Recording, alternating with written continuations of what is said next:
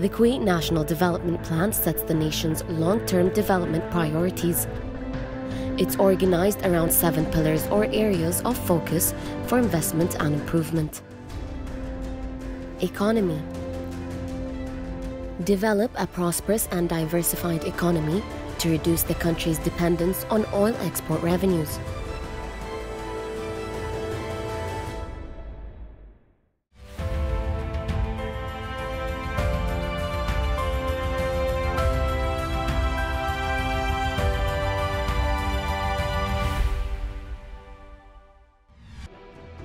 The Ahmad AL-Jaber Oil and Gas Exhibition, one of the most important monuments and landmarks not only at the level of the Kuwait Oil Company, but also in Kuwait in general.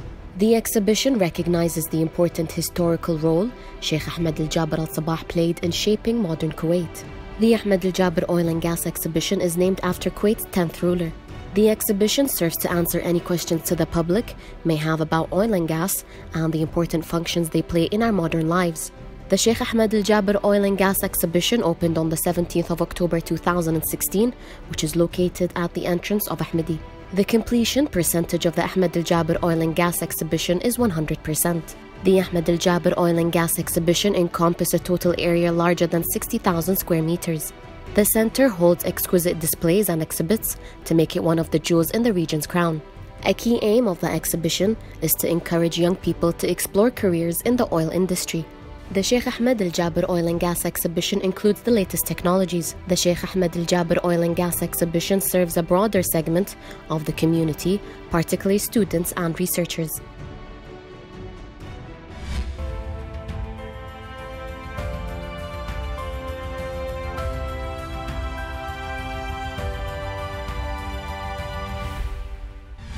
The government has launched a new long-term development plan dubbed New Kuwait Vision 2035.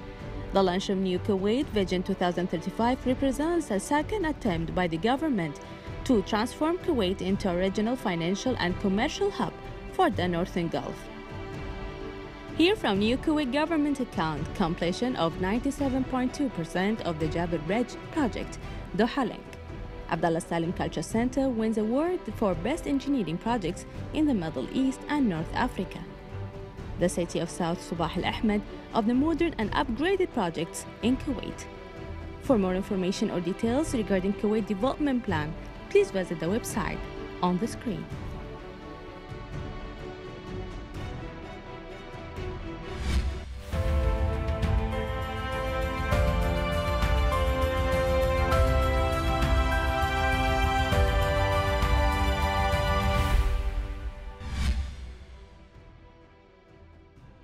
The Fine Art Gallery was launched in the Ahmad Al-Adwani Hall, where the artist explained to the visitors the deep meaning of the art pieces that was presented in the expo.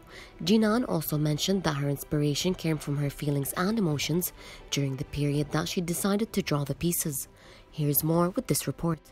This is my second exhibition. The first exhibition was in 2012. And today, in 2 December, today is my birthday, and this is the second my exhibition.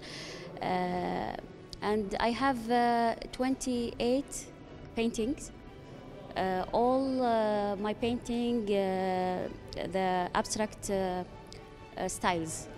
I paint what I feel, what I have statue in my life. And you know, all my painting, it is abstract styles, so you can see the women, what the women feel in all paint. Jinan won a few awards for her fine artwork, and she was a previous member of the Fine Arts Committee, and she has participated in various art galleries with the National Council for Culture, Arts and Letters. The exhibition of Jinan Khosro, it's called My Life, and she just wants to show how she developed, how she became a better artist. She's one of the young promising artists, ladies artists, and her work, every time I visit her exhibition, I saw it is better as an artwork and performance, and also the subject. It is have some romance in it and some thought, and the color is beautiful, and composition also. I am as an artist, I think she will do better in the future, and she will grow up because she is full of challenge, and she trying very hard to prove her place between the Kuwaiti artists, ladies. As well as galleries abroad, the artist also worked as a trainer for emerging artists for children and instructed workshops for fine arts.